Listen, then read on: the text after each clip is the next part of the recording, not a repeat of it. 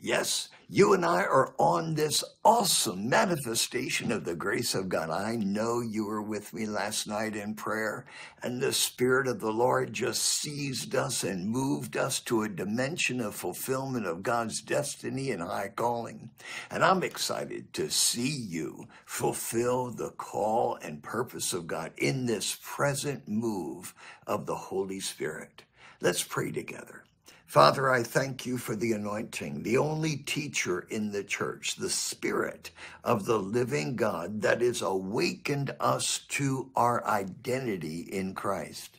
God, you have taken us out of the kingdom of darkness and translated us into the kingdom of the dear Son of God.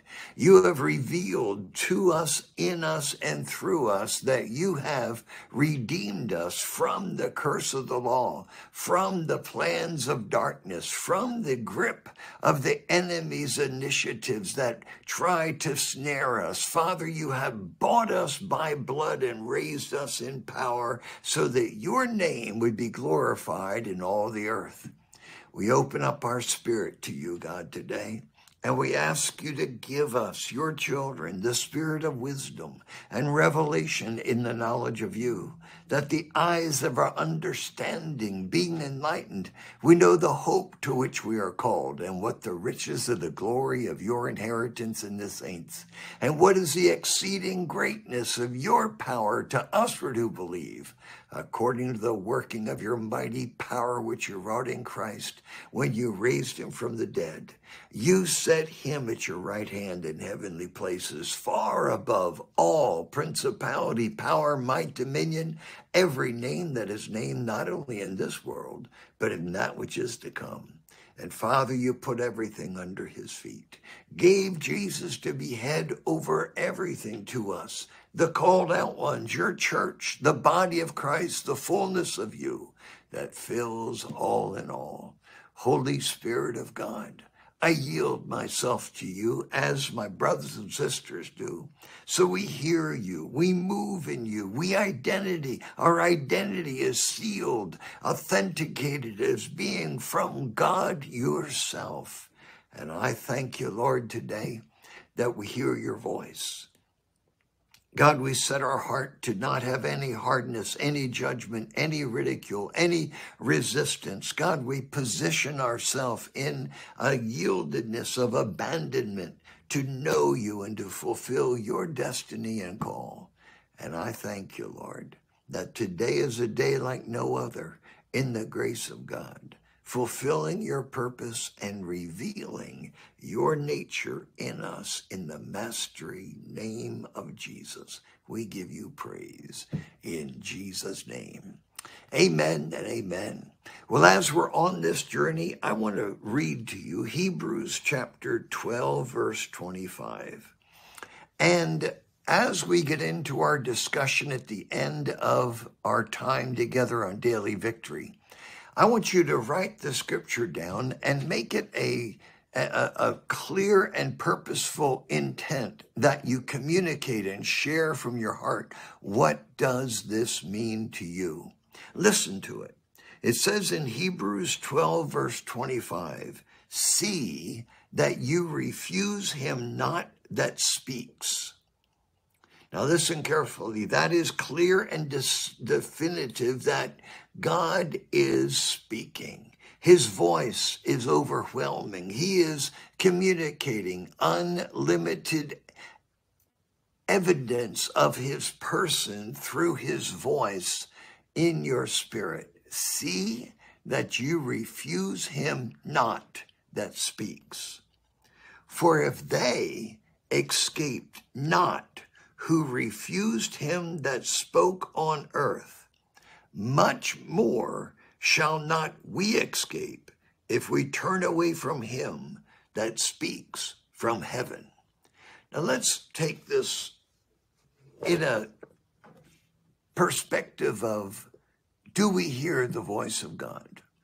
Can we identify that we are under the direction of the almighty grace of our Lord and Savior Jesus? And is his communication by differential clear and distinct in us?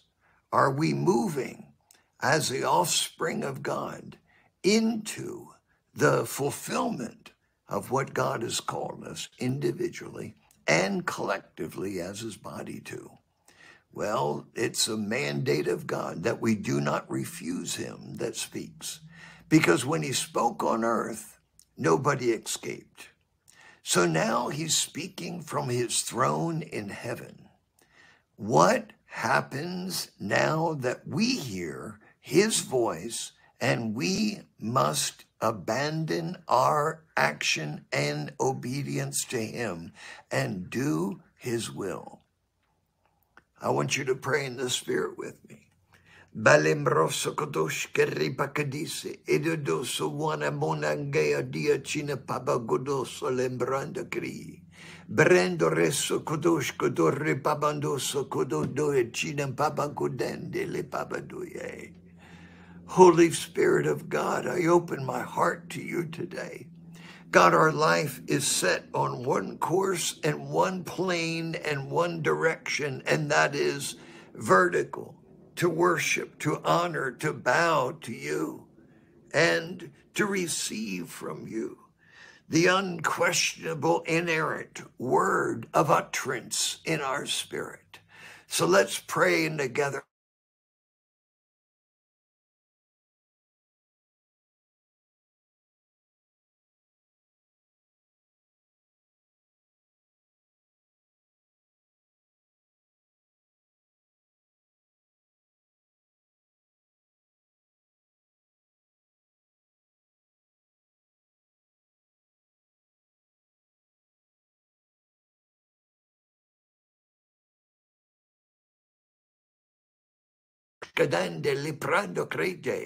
Father, we open our spirit wide to hear and to execute the counsel of God on this earth.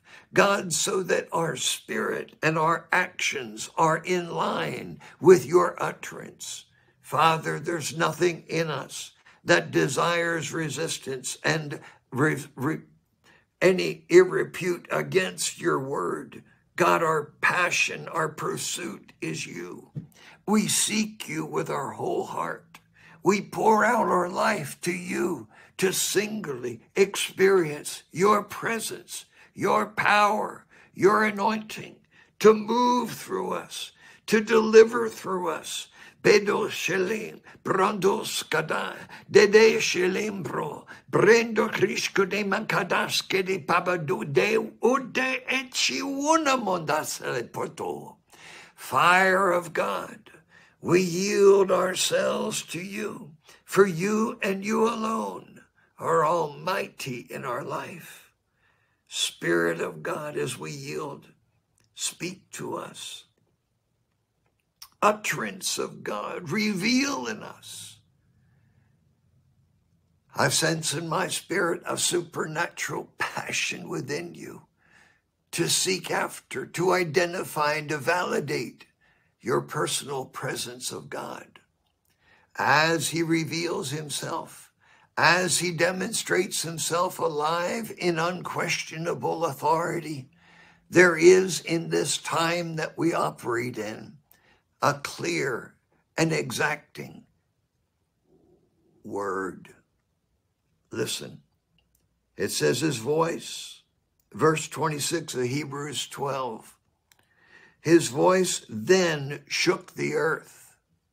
Now he's promised, saying, yet once more I shake not the earth, but also heaven. This word, yet once more, signifies the removing of the things that are shaken, as of the things that are made, that those things which cannot be shaken may remain. Everything that's made is shaken. Everything that's identified as human in origin is shaken. Everything the enemy has initiated is shaken. And why is it shaken? Wherefore, verse 28, we receiving a kingdom which cannot be moved, let us have grace, whereby we may serve God acceptably, with reverence and godly fear.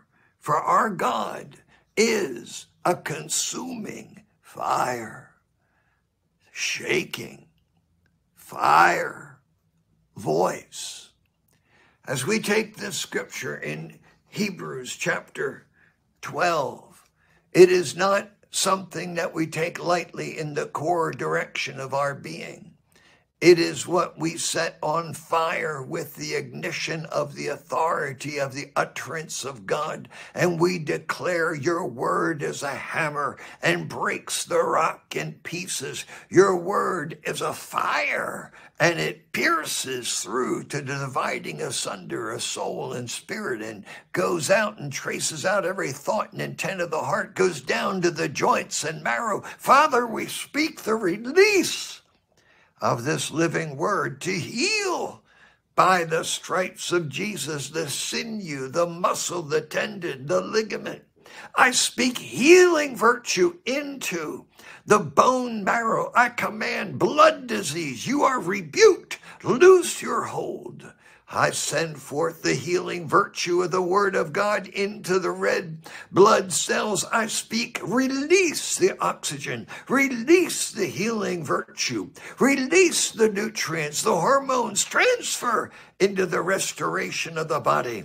I break the bands of the dysfunction of the hypothalamus. I speak to you. You obey the voice of God. Healing virtue releases now.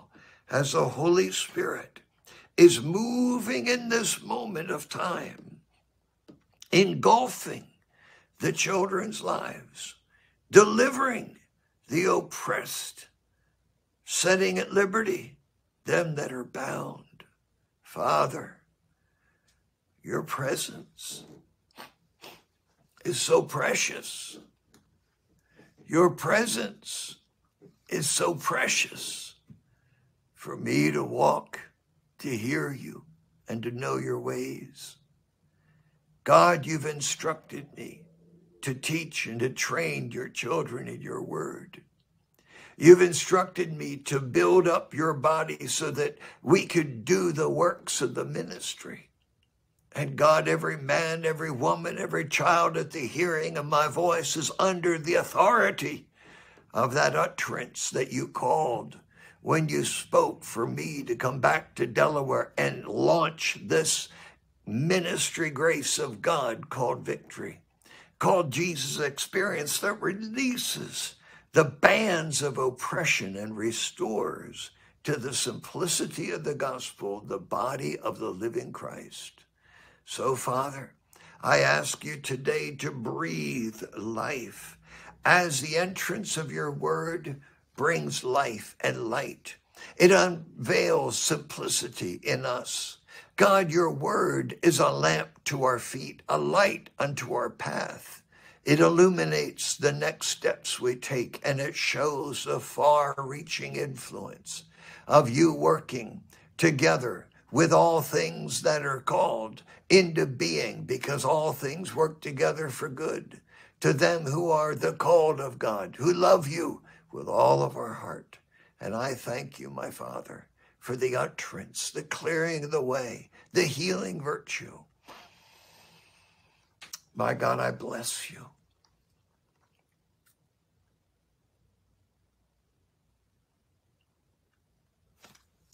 What do we do when we have such a grace given to us? How do we conduct ourselves? How do we walk humbly before the living God? How do we be conversant with each other with words of life and blessing and healing and strength and joy? What are we called to as the offspring of God, except to build up each other on our most holy faith, praying individually in our spirit, praying corporately with each other, speaking the word of life so that we can hold it forth and see this word transform humanity. You see, the utterance of God is in the earth. We are in, as I shared, the beginning movement of his Spirit, in a global move of his anointing that is now on this earth. I'm speaking from the Spirit of God, knowing him, being in his presence these last 50 some years, and knowing that God has fulfilled his destiny without question and without error through his children that obey him. That's what God's calling us to. Listen to the last scripture God put in my spirit from Sunday. It says in 1 Peter 2:12, having your conduct honorable among the Gentiles, that whereas they speak against you as evildoers, they may by your good works which they observe glorify God in the day of visitation. The day of visitation. Is that the day when Jesus returns and splits the sky and steps in through the eastern gate of Jerusalem and reclaims the city as the city of the King? Is that the day where he brings judgment upon man and the dead in Christ rise first and we are caught up together to be with the Lord? Is that day of visitation, or is it a day of his visiting the earth in power as we're experiencing now, and it's escalating and increasing, and the dead shall rise, and the word shall go forth and restore and heal and deliver, and the power of God shall be a form that man shall have an identity that'll be transformed into that image from glory to glory by his Spirit. Yedo celebrato codoshele branda kine masele proto brototosh katanda karipande coechine mungawe dai liprotagai. For there is a work of darkness that is being abated and aborted at this moment in your life. There are strongholds that have been set at attention to depart by the power of my anointing that is arising within you. So yield to me who is almighty. Speak through my voice that is in power, and command with unfailing faith that'll stand in the day of temptation and not bow, that'll stand in the day of trial and not cave in, that'll stand in the day of the work of my Spirit and so perform it. So yield to me, and I will perform that which I speak.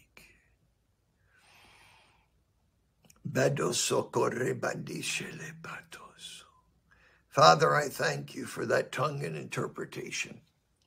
I thank you for the ones that are with us, God, that'll obey your voice.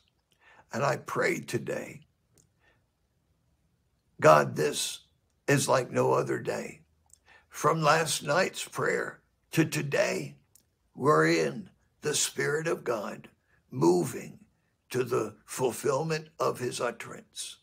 And I believe God is speaking such a word that we, the body of Christ, must obey his utterance.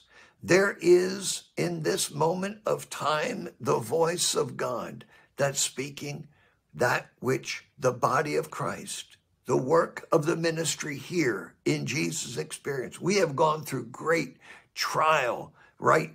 In this recent past, some of you have seen interruptions in our broadcast and dysfunction in our lighting, and that surge has to be paid for. We, the body of Christ, God is speaking for you and I to sow, to release our faith, and to see the grace of God use us in the fulfillment of that which the enemy intended for harm.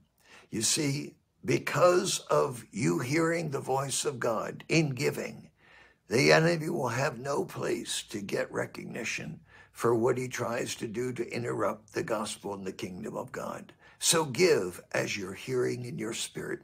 Abandon yourself to this voice of God and sow that which God is speaking to you. Some God is speaking to give $1,600. Some he's speaking to give $2,500. Some he's speaking to give $20,000. I'm hearing, and God, as he's speaking, just obey his voice. Whatever he says to you, if he says $50, whatever he speaks, obey what he says. Watch what God does, and we're going to see the fulfillment of everything the enemy intended for harm is going to be turned for good. Now, I'm asking every single one of you to get on this phone call, and I want you to share what it means. What has God been saying? What is happening in your spirit with each other?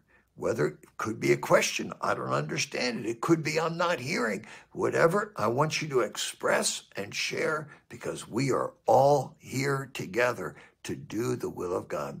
God bless you. I love you. See you tomorrow, Lord willing.